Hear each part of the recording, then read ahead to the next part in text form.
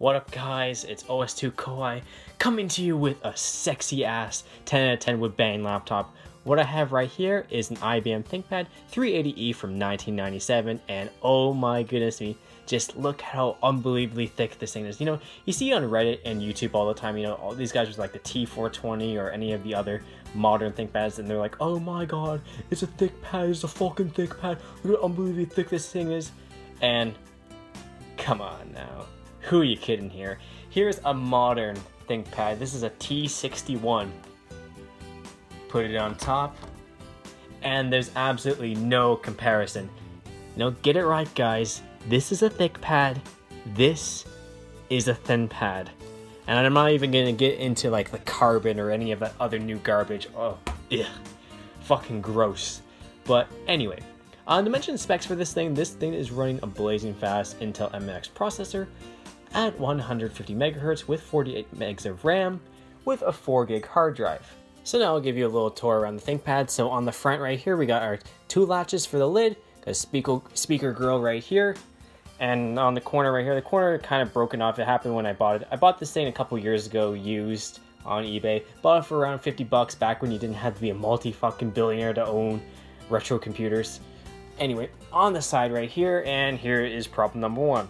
So we have a 3.5-inch floppy drive, but there should be a CD drive here. So 380E is the low-end model of the 380 line of ThinkPads. The 380 line of ThinkPads is by far my favorite one because of the CD floppy drive combo drive, as well as sometimes having USBs on the back.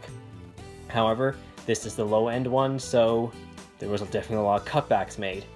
Anyway, so we got our volume dial right here, microphone, headphone. On the back right here, you have your standard ports you expect for a 90s laptop, so VGA parallel serial, power PS2, fan. This side right here, we got our power switch, infrared, PCMCIA, Kensington lock.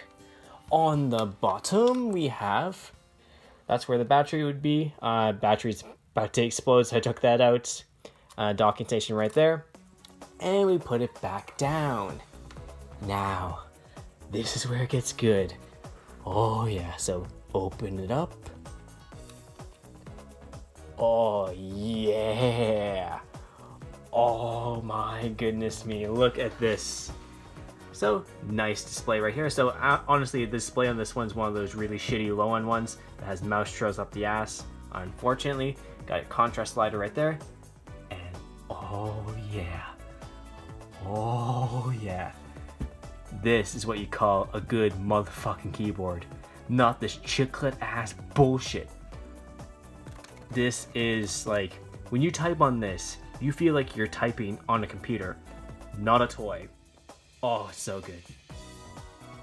Two mouse buttons right here, and here's the palm rest.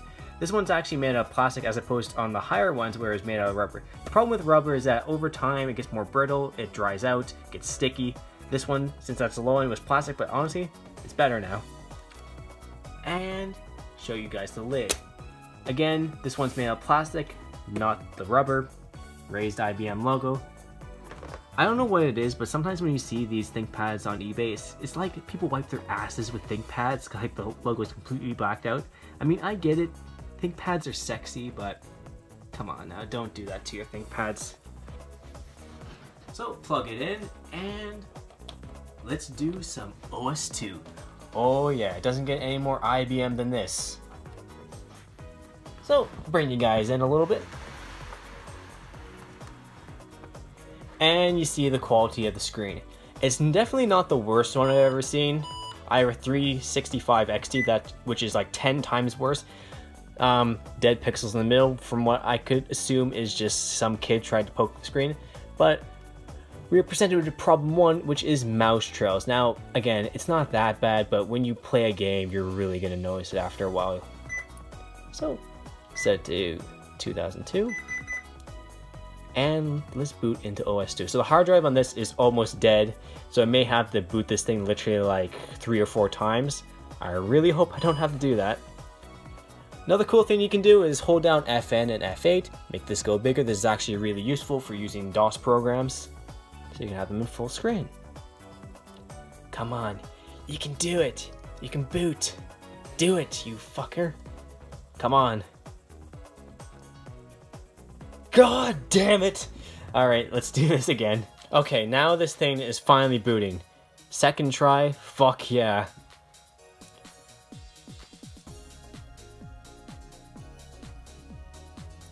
And when this thing boots in, I'm going to talk about my adventures with this ThinkPad because, you know, me and this ThinkPad have been through a lot. It's definitely fun installing this.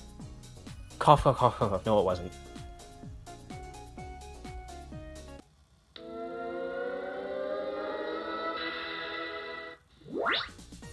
Oh man, that is literally the second best boot up sound I've ever heard in my entire life. That is pure good feelings on the ears. The only one that beats that is NT4. But anyway, before I get into OS2, I need to talk about installing OS2 on this computer because when I was doing it, I was thinking to myself, what fun! Oh my goodness me. So, you know, the reason I installed OS2 on this computer is because it only has a floppy drive, and at the time, the only operating system I had on floppy disk was Warp 3. So I was like, you know, why not, you know? IBM computer, IBM operating system, it should work like a fucking dream, shouldn't it? Oh no. Oh no, no, no, no, no, it's quite the opposite.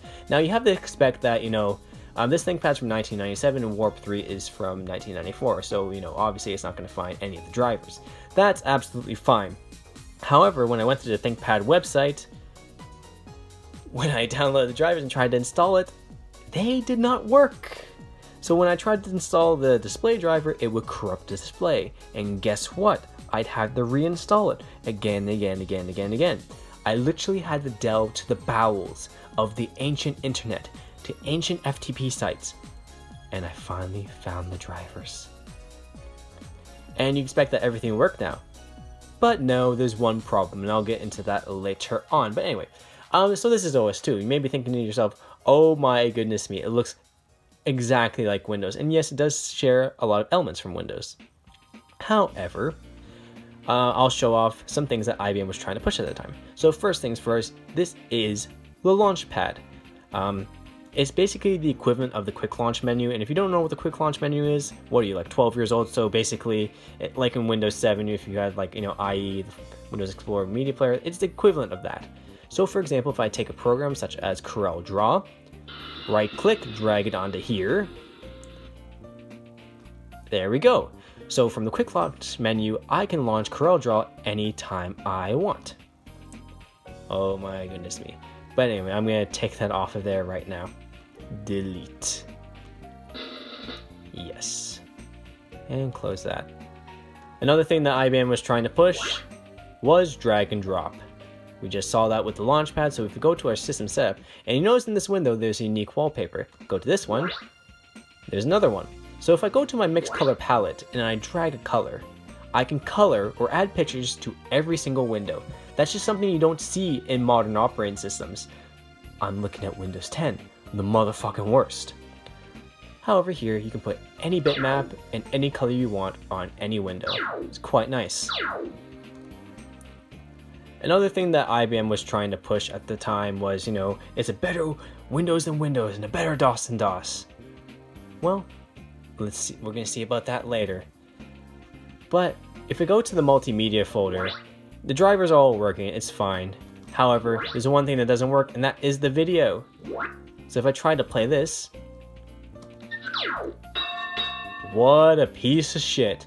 Yeah, the fucking video doesn't work. Before I installed the display driver, the video would work, and I just don't know what the fuck it is. I tried troubleshooting that shit, and eventually I had to give up. I just had to accept it wasn't gonna work. But anyway, let's show off one of the stars of this laptop, and that is the keyboard. Oh man, it's not the best ThinkPad keyboard. It's like a 9 out of 10, but let's do it. So let's launch IBM Works. And you know, IBM Works is a free office suite that they included. It works.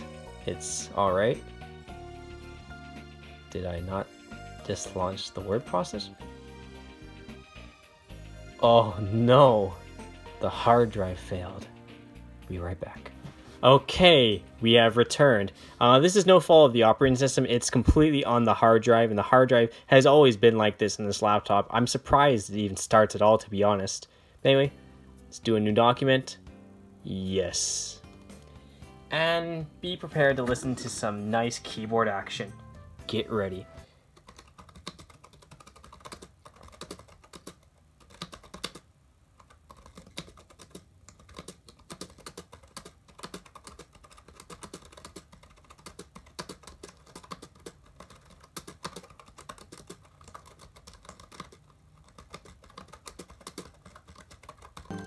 Oh my goodness me, that is just, it feels really good, but it's not the best one. There's a couple ThinkPads from before this that feel just a bit better.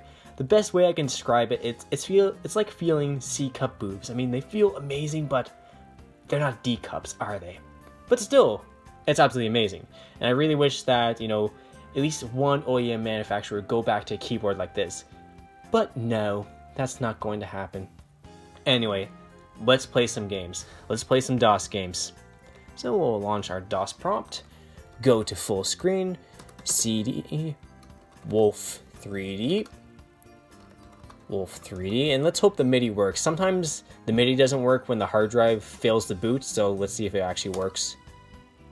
So the reason I do FN and F8 is for full screen. So let's enter, and the MIDI does work. Thank goodness. Anyway, let's do a new game. Episode 1. Bring 'em on. So the reason I'm showing this off, and the reason why this is relevant, is because OS2 can play these DOS games. That pretty much makes it the best Windows alternative from the 90s, other than Mac OS. Oh no. And I'm already dead. I accidentally pressed the FN key rather than the control key. Oops. It's kind of weird playing at this angle, but no, but you're seeing the problems with this display. The display, it has the mouse trail, so if you look at this for long enough, it's really going to strain your eyes. But no, it's like, when you look at other 90s operating systems like RISC OS or even IBM AIX, they're alright, but you can't really do shit on them, really. So this makes OS2 the Windows alternative. It's the best one by far. You can actually do shit on it. You can do your DOS programs. There's a decent amount of software developed for it. But anyway, you get the point. This works. And exit. And that's pretty much it for the IBM ThinkPad 380. Last thing I can do is play some MIDI, but you already heard the MIDI in the game. So, time for the verdict. Is the IBM ThinkPad 380E running Warp 3 worth it? Only if you can find it for cheap, guys. Honestly, don't fall into those fucking scams on eBay. Don't pay over $200 for one of these things. It's not worth it. If you can find one for $100, and I'm talking Canadian because I live in Canada, definitely go for it. But it's honestly such a shame that, retro computer quote-unquote collecting has become this elite circle of rich people and neckbeards with disposable income. But anyway, great laptop, great IBM quality, highly recommended. Installing OS2 is always a fun project to take on. No matter how frustrating it gets, it's always satisfying when it works in the end. Oh yeah. Anyway, more videos about ThinkPads coming soon.